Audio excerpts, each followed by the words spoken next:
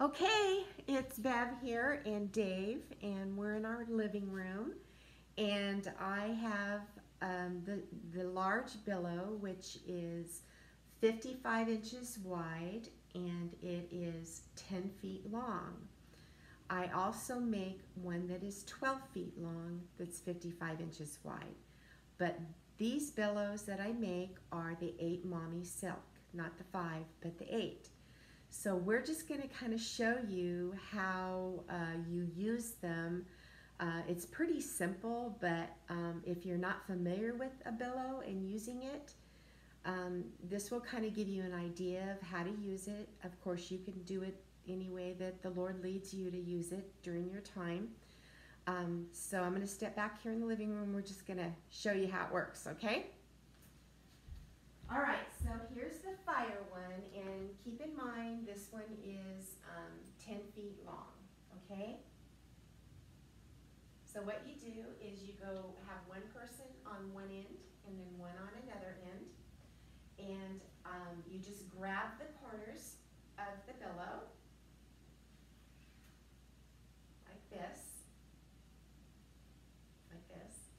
and then you have the other person on the end grabbing their ends. So then you're going to kind of step back a little bit, and this will kind of give you an idea of how big the billow is. Right. Okay? So when you get ready to move the billow up, you need to move it the same time as the person on the other end is moving it. So you need to do it together. So that's what we're going to do. And so here we go on the count of 3. We're going to have the billow down here. And then we're going to lift it up. And when we lift it up, that's when the people or persons goes underneath the billow when it's lifted high. And when it comes down, you're going to bring it up again, and then another person can go under. Okay? So 1, 2, 3. Up. There it is. There's the billow flying, coming down. Then again, up. And then down.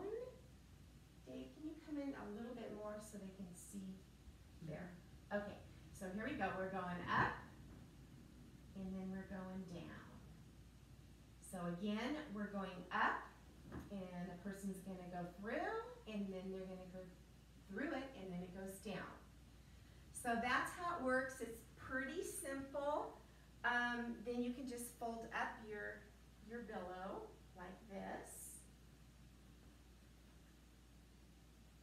And your billow will come with a box, like a storage box, similar to this one.